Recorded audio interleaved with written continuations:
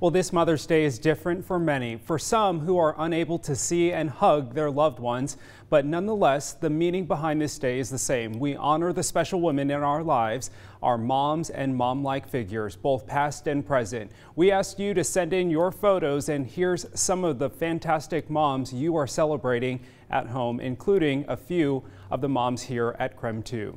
Good evening. It's good to have you here with us on this Mother's Day. I'm Tim Pham. We do want to start off by saying Happy Mother's Day. We hope you are surrounded with love on this special day. And while this is one of those holidays where the demand for bouquets and flowers are at an all-time high, there was a concern this year if the plants would be able to get out because of the coronavirus. But as KREM 2's Brandon Jones explains how one shop in Spokane managed to salvage their day. It takes months of preparation just for this one day alone. Ritter's Garden and Gift grows around 90% of the plants they sell.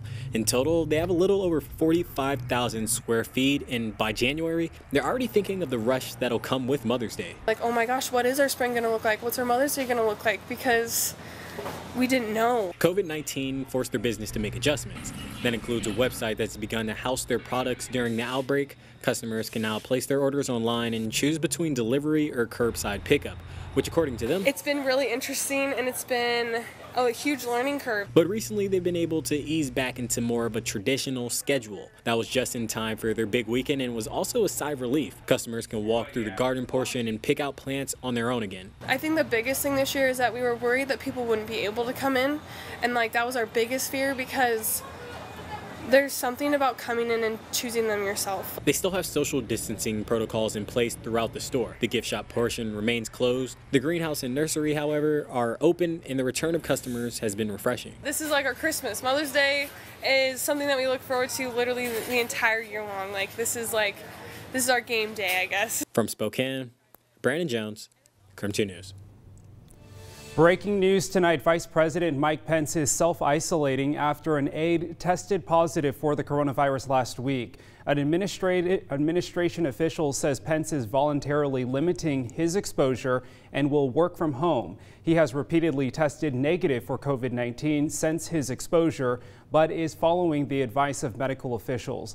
Pence's move comes after 3 members of the White House's coronavirus task force placed themselves in quarantine after coming into contact with spokeswoman Katie Miller, who tested positive for the virus.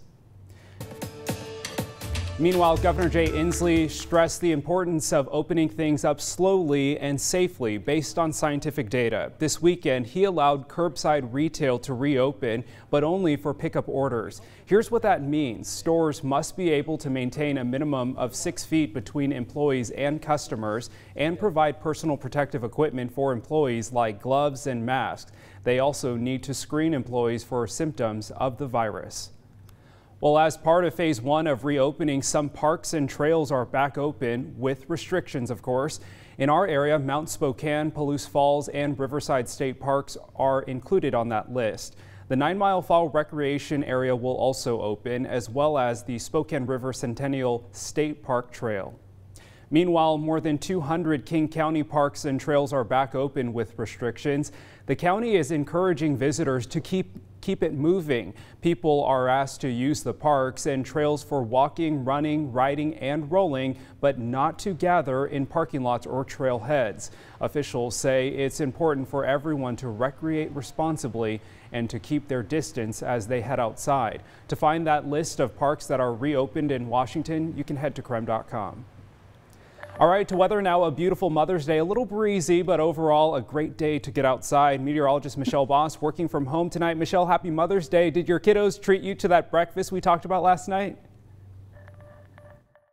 Yes, it was great. I did get breakfast this morning, pancakes, bacon, eggs, hash browns. So it was all good stuff. And it was from McDonald's, so they didn't make a mess in the kitchen. So I was excited about that. And of course, the weather has been just beautiful out there, even though, okay, it's on the windy side. I still went outside and soaked in the sunshine. Let's take a look outside and see how those breezes are stacking up across the inland northwest. Right now, current wind speed anywhere between 10 and 20 miles per hour in the Spokane, Coeur d'Alene, Deer Park and Sandpoint area. Winds are out of the northeast. It's relatively breezy elsewhere. Pullman Pullman, St. Mary's, Musco, not too bad out there with the wind.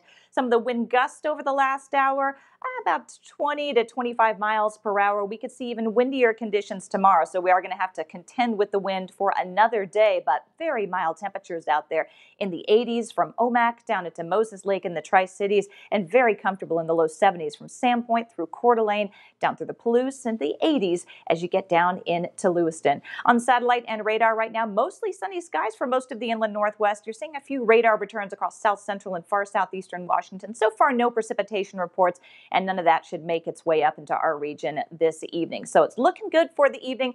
It's going to stay breezy throughout the evening and overnight hours with partly to mostly cloudy skies. Temperatures slipping down into the low 60s by 9 p.m., so still very mild. Overnight lows will only bottom out in the upper 40s. One more nice, breezy, mild day on Monday, and then showers return on Tuesday. We take a big drop in temperatures, highs only in the mid-50s, and it looks like unsettled weather for the rest of the week. A chance of showers, maybe even some thunderstorms on Wednesday with highs in the lower 60s. Tim. All right, Michelle Boss, thank you. Looking ahead now, we have a traffic alert to pass along. Construction is resuming on the northbound lanes of US 195 that merges with I-90. This will start back up on Tuesday morning. WashDOT says work will begin from 6:30 a.m. to 9 a.m. and again from 2 p.m. to 6 p.m. every weekday. Well, big changes are coming to SeaTac International Airport. The Port of Seattle says starting next week, all visitors and employees will be required to wear a cloth face covering. The new guidelines will officially begin on May 18th and will be in place until further notice. SeaTac says they want to send a clear message that the airport wants people to feel safe and that they're looking out for people's well-being. Like so many, the airport has been hit hard by the economic effects of this pandemic. Right now, SeaTac says it's seeing just under 4,000 passengers a day, and that's down from 50,000 people they normally see this time of year. The airport says it has gotten financial assistance from the feds, about $192 million as part of the CARES Act. The airport says it's currently working to decide how to use those funds. The Port of Seattle commissioners plan to meet on Tuesday where they'll be briefed on the airport's recovery plan. So in that plan, they'll talk about a program called Fly Health at SeaTac. That program will require everything from security to putting spaces in between seats. The airport says they'll look at new health initiatives and public policy, all looking to restore confidence in air travel. Washington state leaders are hoping to clear the backlog of 265,000 initial unemployment claims. They said they're hoping to clear them by mid-June. Of those backlogs, about 187,000 need to either sign up for pandemic unemployment assistance or file weekly claims. Those claims will receive emails about next steps. About 57,000 backlog claims are stuck in adjudication. If you have applied for unemployment but haven't gotten paid yet, here are a few tips. File a weekly claim for each week you are unemployed. Check your email spam filter for ESD messages, and be prepared with all of your necessary information when you're making a claim. You can also text the word unemployment to 509-448-2000. We'll send you a helpful link with some tips to navigate unemployment. Several child care facilities have closed in Spokane County amid the pandemic as more people start returning to work. Many families are left wondering what they'll do for child care. KREM 2's Amanda Rowley looked into which facilities are still open and what they need in order to provide this service. Before the response to COVID-19, Spokane's childcare system was already stressed due to the great need for childcare. Our wait list is at any given time between 40 to 100, especially when you're counting school agers. Owner of Parkview Early Learning Center in North Spokane, Luke Jasmine expects things to get even worse because of COVID-19.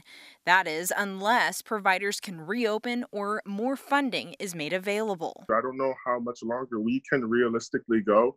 So even the places that are open right now, without any type of assistance, this will be a lot worse. Childcare Aware of Washington reports 94 childcare programs in Spokane County have shut down. In the city of Spokane, a total of 78 programs closed. The nonprofit organization says some of the providers will never reopen, but it is working to help them survive this pandemic and prepare them for reopening when parents go back to work. What are we going to do? when everyone starts going back to work. So this affects us all. Luke is also the president of the Washington Child Care Centers Association. He says capacity limitations, lack of financial support, and now low enrollment rates are all factors in many program closures. Meantime, he suggests contacting your legislators and Governor Inslee. It's plain and simple. We need to buckle down and make sure that investments in early learning is a priority. What are you reading about?